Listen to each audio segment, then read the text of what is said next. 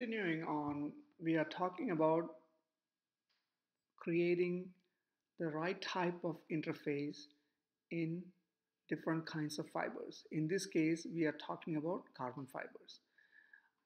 What is special about carbon fibers is that it is inhomogeneous through its cross section, but it has got basal planes aligned parallel to the surface. For example, I think I talked about it earlier. If you have, say, for example, a roll of paper, it is rolled into a kind of a circular shape. That's what you would find in the case of the carbon fibers. It has got graphitic, and along that paper, you have a very graphitic type of a structure. So it is very strong in that direction, and maybe in the longitudinal direction also, but in the thickness direction, it is not as strong. So it usually is very weak in shear. So the reason why we want to have a, a specific type of an interface is so that you have or you can improve the properties as best as you can in the shear direction or in the shear for shear properties. So typically it is very hard to bind with a matrix because the surfaces are non-reactive. So you have to make it suitable for reaction with the matrix.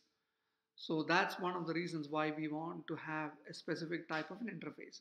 So in order to get that, you would typically do a surface treatment which increases the surface roughness, and it also increases the surface reactivity.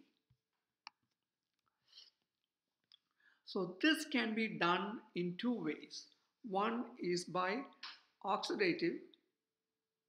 So you create a gaseous phase where you can oxidize in air, oxygen, or highly reactive oxygen or carbon dioxide or catalytic oxidation, or you would do chemical with, and most of the time it is done with a, a dilute solution of nitric acid, or you can also do with hydrogen peroxide, potassium permanganate, sodium chloride, chromic acid, etc.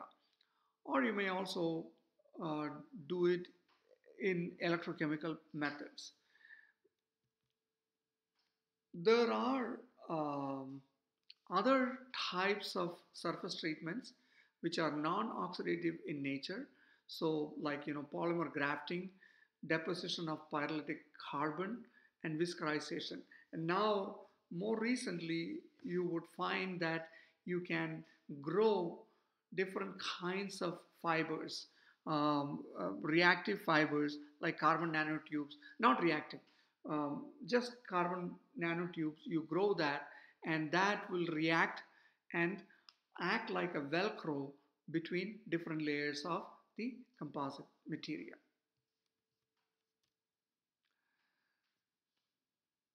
The viscosization is done by a chemical vapor deposition process which can improve the interlaminar shear strength of the composite.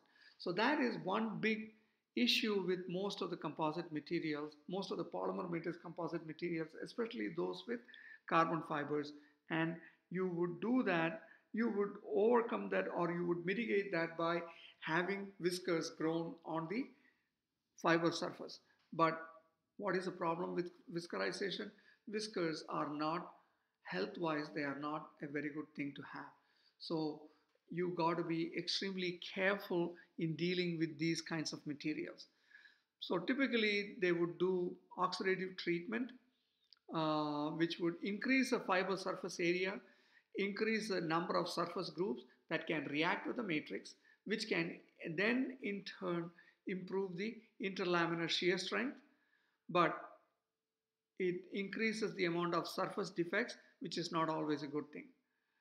Liquid phase oxidation is also done. So typically you would react it um, with a dilute nitric acid, which can oxygenate and create oxygenated surface groups that can then react with the matrix material. Or you would create what are called hydroxyl groups that can improve the uh, interlaminar shear strength. So there is a relationship between roughness of the fiber surface and the interlaminar shear strength in different carbon epoxy systems. So these are the matrices, and the 700 is the fiber. So these are the different fibers. So you increase um, surface roughness, and it drastically increases the interlaminar shear strength, which is a needed property for these composite materials to be used in engineering applications. So what are the typical structural defects that you find in polymer matrix composites? First of all, you would find resin-rich regions.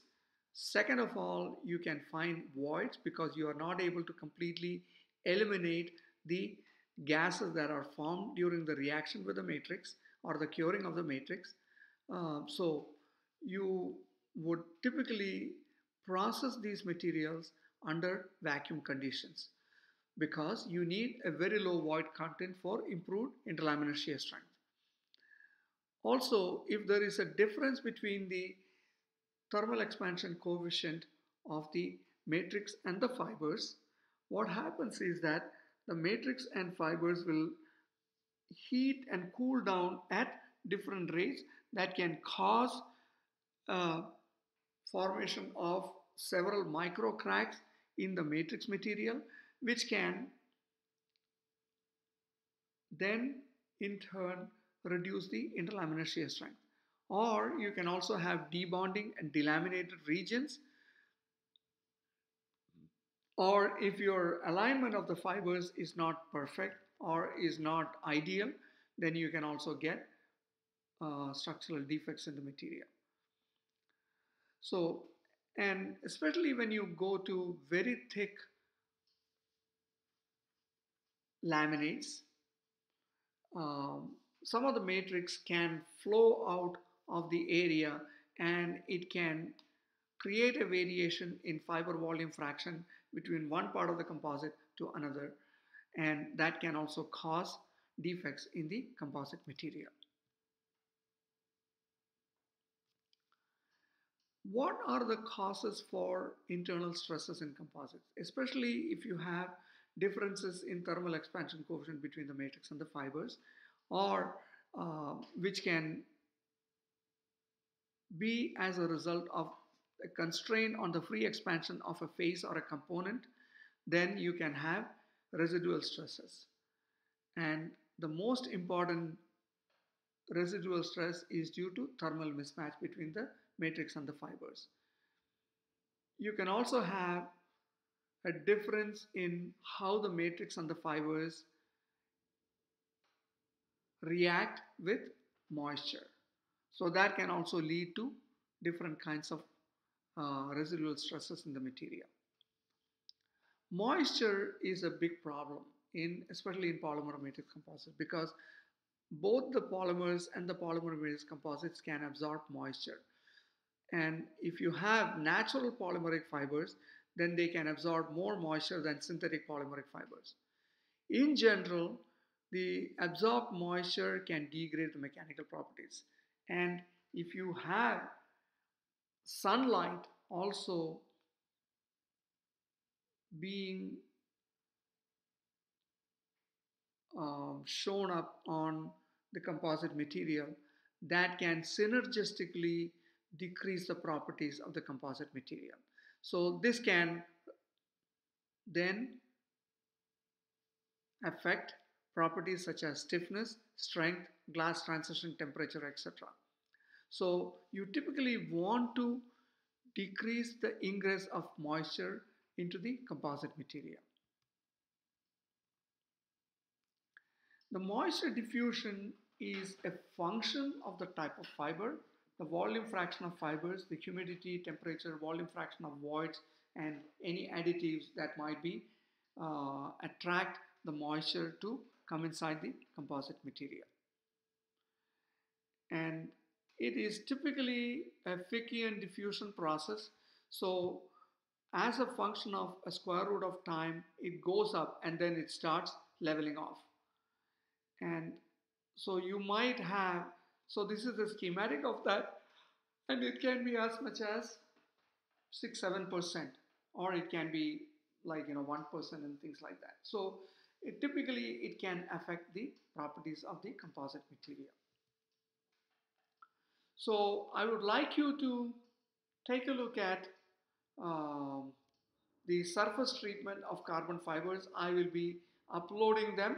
Please take a look at them and discuss why surface treatment might be desirable in the case of carbon fibers, and whether this would be possible in the case of carbon nanotubes, and what would be the treatment that would be like a counterpart in the case of carbon nanotubes. A hint is that it could be functionalization. So by functionalizing, you are creating reactive groups attached to the carbon nanotubes. But the flip side is that when you do that, you are decreasing the properties of the carbon nanotubes, which then really doesn't contribute anything to the betterment of the properties of the composite material.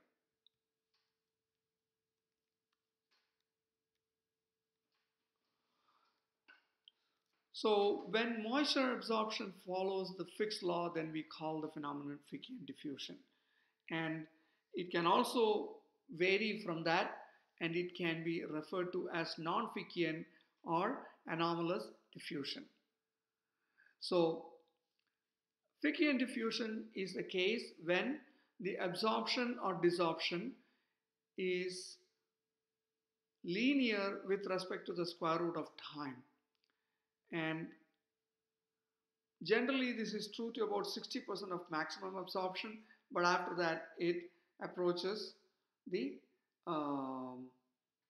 gain in mass in an asymptotic manner. There can also be non-Fickian diffusion, which is mainly due to the viscoelastic nature of the polymers and the presence of any cracks that can cause non-Fickian diffusion. So this can be complicated further, especially when the composite is immersed in water or it is constantly exposed to water, and leaching of the components can occur, which can complicate the matters further.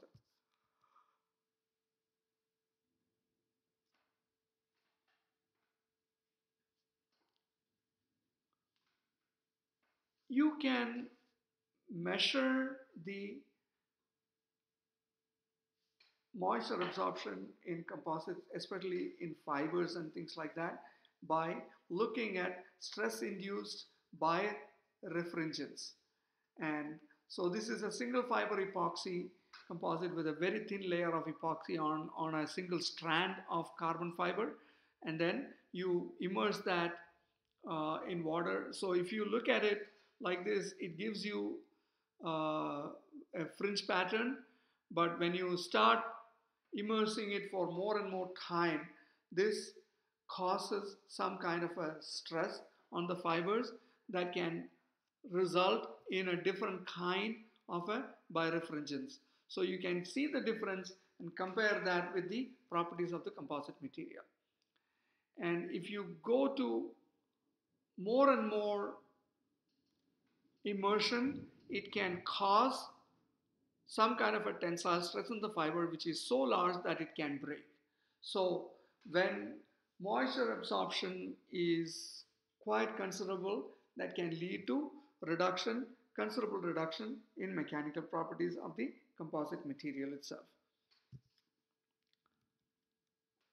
So let me stop here for this class, for this part of the class, and then I will continue for tomorrow.